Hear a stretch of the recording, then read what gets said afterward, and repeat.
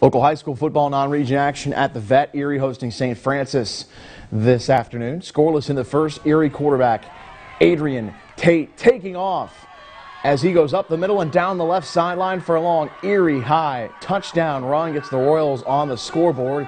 And then later 7-0 in the second. St. Francis with a football.